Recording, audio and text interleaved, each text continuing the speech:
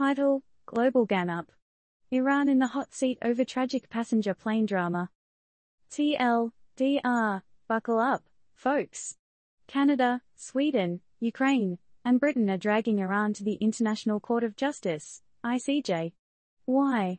Over the takedown of a Ukrainian passenger plane in 2020, a catastrophe that tragically extinguished all 176 lives on board.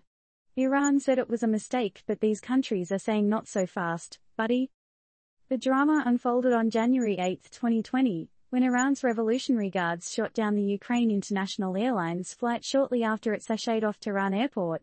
Apparently, they mistook it for an incoming cruise missile during a time of high tension with the US. But if it was a mistake, why are 4 countries itching for a legal rumble with Iran? And why now? Is there more to this calamity than meets the eye?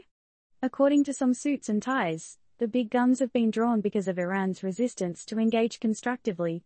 That's legal speak for not playing nice. But, aren't they also at fault here?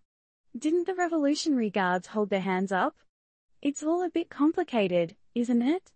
The UK, Sweden, Ukraine, and Canada are pushing for compensation for the victims' families, an apology from Iran, and assurances this won't happen again.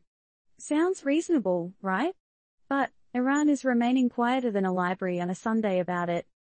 As it stands, the ICJ is the umpire in this game, and they haven't decided if they're stepping into the ring just yet. And while it's no WWE SmackDown, the world's watching this legal wrestling match with bated breath. What we have here is a classic tale of power, justice, and one big, tragic oopsie. But what's the lesson?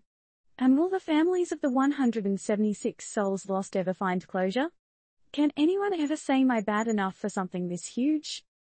As we ride this rollercoaster of international legal drama, remember, we're just here for the ride, no legal advice or recommendations from us. We're just watching, like you, and asking the questions everyone's thinking. At the heart of it, do you think Iran should face the ICJ for the downing of the passenger plane?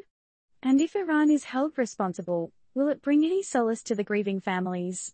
Should mistakes of this magnitude be allowed to pass, or is it high time for accountability? What's your take on it, Internet?